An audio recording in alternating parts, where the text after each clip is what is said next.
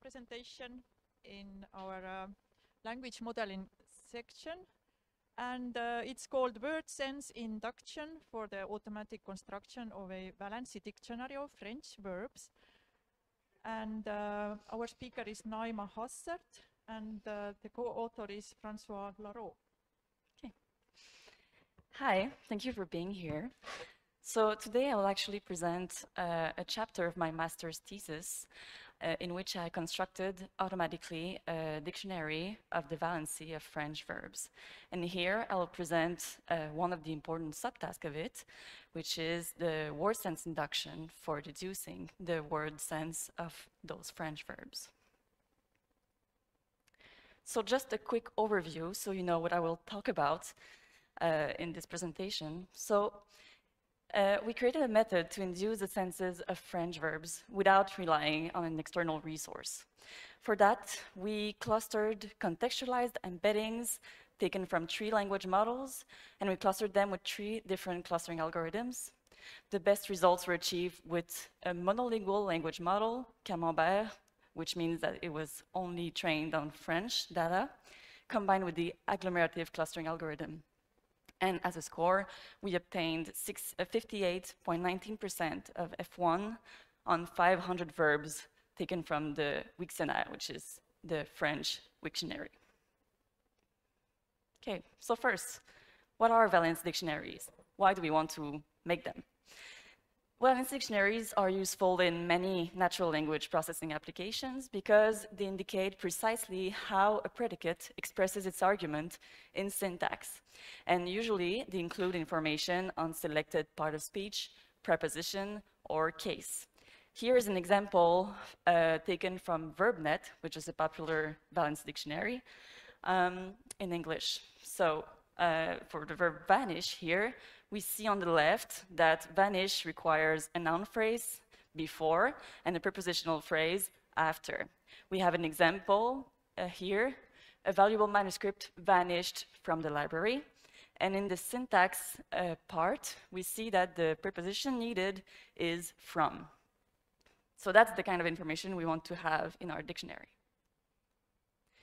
In French, we are lucky. We have many quality Valency dictionaries that are already available in machine-readable formats. We have, for example, the LEF, which is the Lexique des formes fléchies du français. We have Dicovalence. We have VerbNet, which is VerbNet's counterpart, le Dictionnaire électronique des mots, and les verbes français. The problem is that those dictionaries, they are of quality, but they were created, at least in part, manually. So either they were constructed entirely manually, or they were constructed automatically, but with a lot of corrections afterward. And that method is very costly. It requires highly trained staff and is harder to update, too. So new senses are not necessarily there easily. So our goal is to automate the construction of Valency dictionaries. And one of the important subtasks of this is to automatically identify the polysemy of verbs. Why is it important? Let's take the verb change. Change can have many senses, but 2 of them are here. So let's take the sense modify, as in the discussion has changed my thinking about the issue.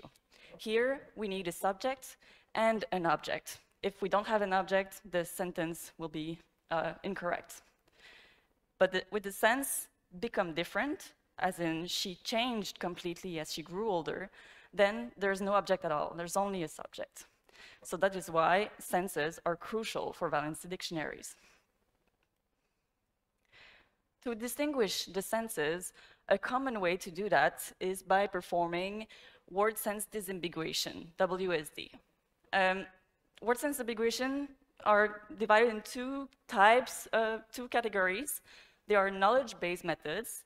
So these ones use the content of existing resources, like existing dictionaries, to compare with the data on hand and deduce the word sense. So there are many methods for that, but for example, we could look for a definition in the dictionary and compare the content of the definition with what we have and deduce the word sense.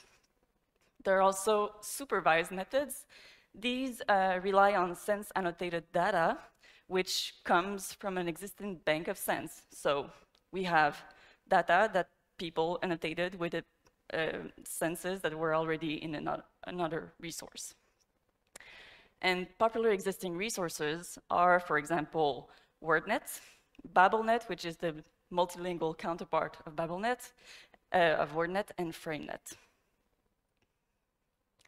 The problem with this approach for dictionary creation is that, well, we have to rely on lexical resources that already exist. And there's a known problem with these is that often the senses listed in major lexical resources are too fine-grained, which means that even human annotators can't really distinguish between the differences between the senses listed in those lexical resources.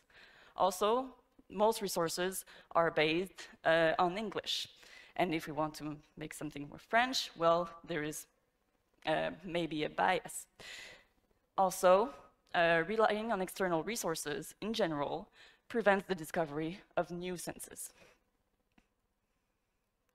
So, a solution to that would be to use the non-supervised method, which is called, in this case, word sense induction.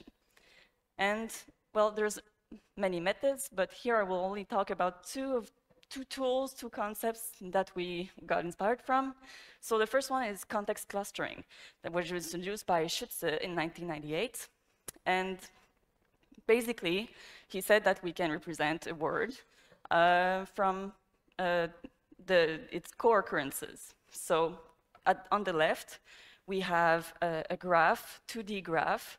The x-axis is food and the y-axis is bank. And we can represent the word restaurant on this axis. So restaurant occurs more frequently with food than with bank. Money is the contrary. So money will occur more frequently with bank than with food. And on the right, we can have a context vector for stock, which is calculated as the centroid, the center or the sum of the vectors of the words that occur in the similar contexts. So stock will occur in the same similar context as deposit, money, and account, and all of them are closer to bank than to food. That's a really basic example of context clustering. And of course, we have transformers that were introduced in 2017. And what's interesting with them is that they can do really good contextualized embeddings. So not static embeddings, but they can look at the contexts of the word and fine-tune the embedding of the word we want according to this context. And that's exactly what we want, because when we create our dictionary, we'll have a ton of data, the same verb in all kinds of contexts, and we want to differentiate the senses of those verbs. So we need contextualized embeddings. So we tested 3 language model transformer types. 1 monolingual model called Camembert, and 2 multilingual models, XLM Roberta and T5.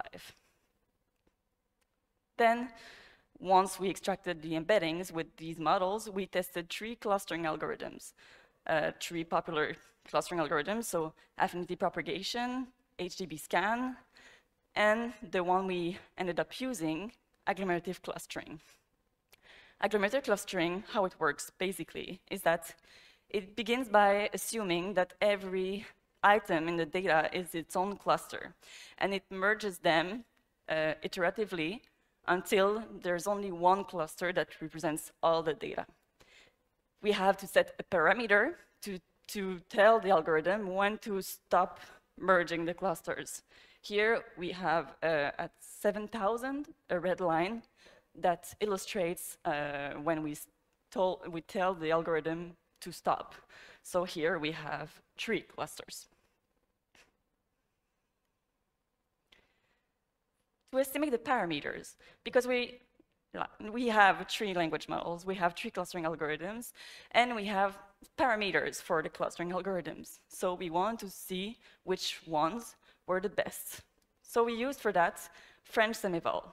We're lucky to have that. Not all languages have that, but for our case, it was perfect. So this data set is made specifically for French verbs.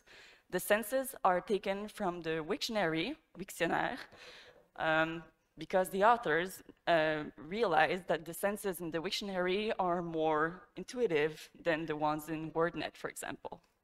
And in this data set, we have 3,121 sense-annotated sentences. In these sentences, we have 66 different verbs, with each approximately 50 examples. Also, we were aware of another data set, which is called Multilingual and Cross-Lingual Word in Context Disambiguation, WIC, which is the first semival task to test the ability of systems to distinguish the different word senses without an external resource.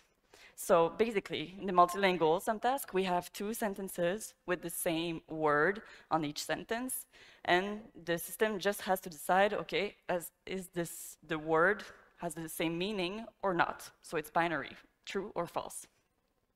This data set has not only verbs, but adjectives, adverbs, and nouns too. So that makes the data set for us smaller.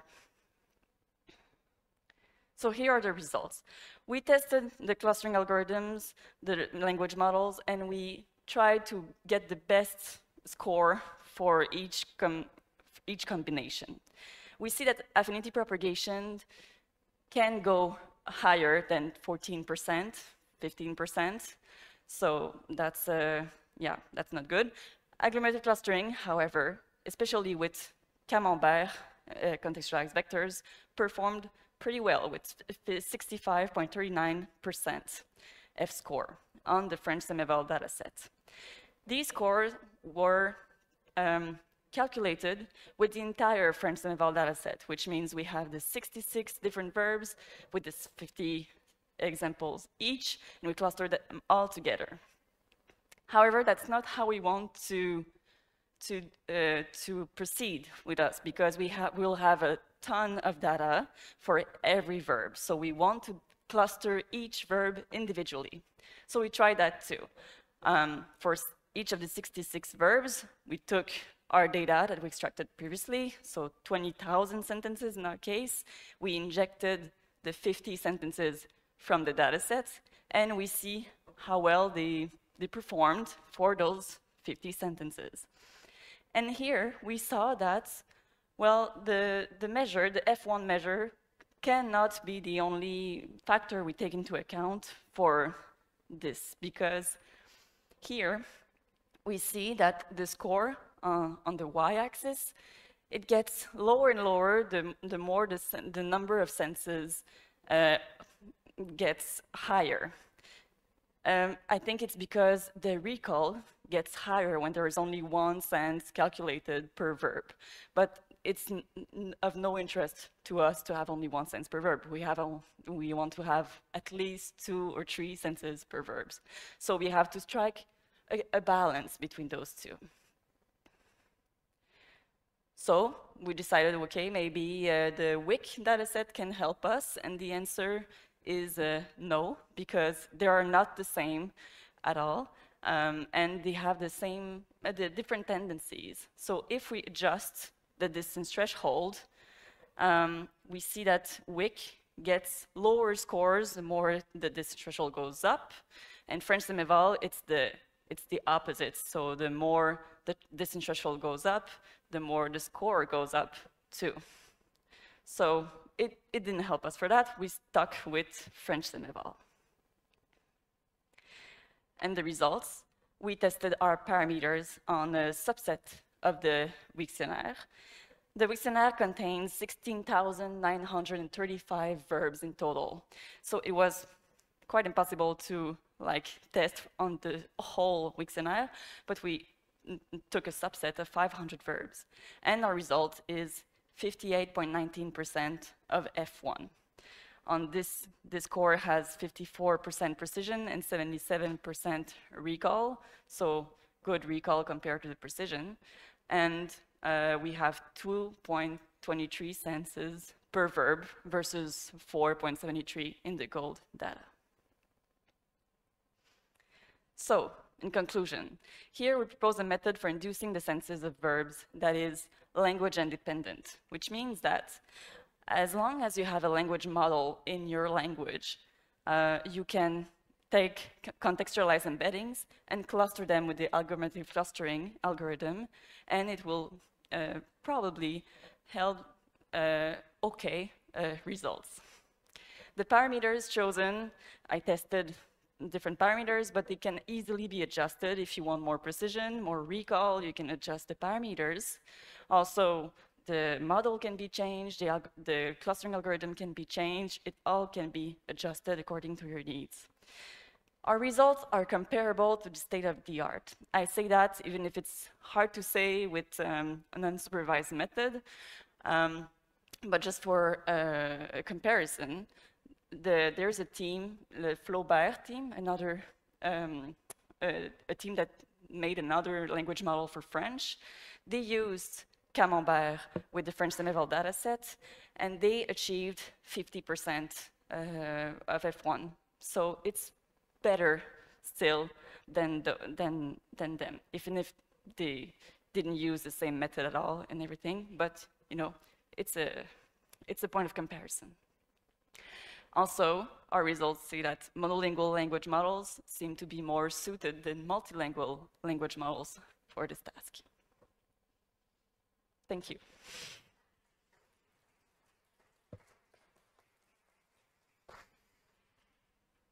Thank you. Time for questions.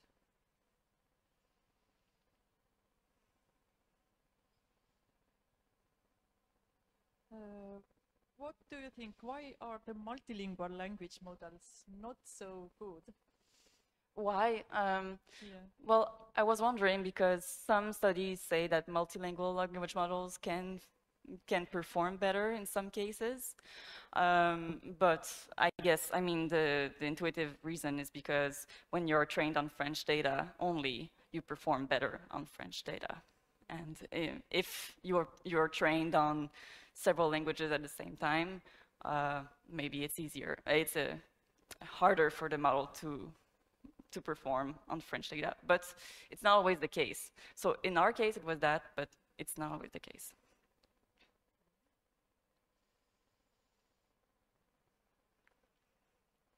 Hi.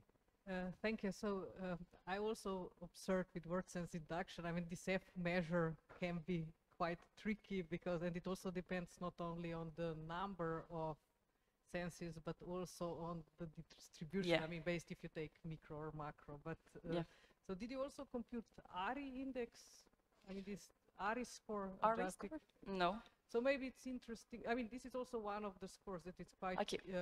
frequently used, and it's a bit different. I mean, probably also not perfect, but maybe it's good. Okay. It has another view for Okay. you on comparison. Yeah, I didn't hear about it. Maybe Yeah. adjust it from index. Thank you. Any other questions?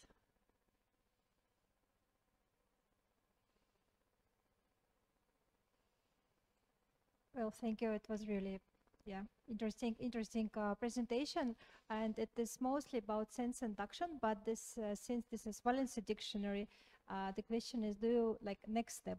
Do you have a kind of automated workflow also for identification of argument structure? So Yeah, so, that's the second chapter of my master's thesis. Yes, can you maybe just talk more about your second chapter? Okay. Well, it's a whole other topic. It will be yes, for long sure. to explain, but I could refer to you. I just deposited my memoirs, so it will be available soon, published. My dictionary also will be published. Is published. It's on my GitHub anyway. So. But basically, we use the universal dependencies relations. And we used how it's called. It's I just looked at the frequency of the patterns, and I used a threshold. So between the behind the threshold, it's considered as noise, and above, it's considered as good good patterns. Basically, that's how it works. Because we have a similar project at the moment, so we are really looking forward for your results. Yeah, thank you.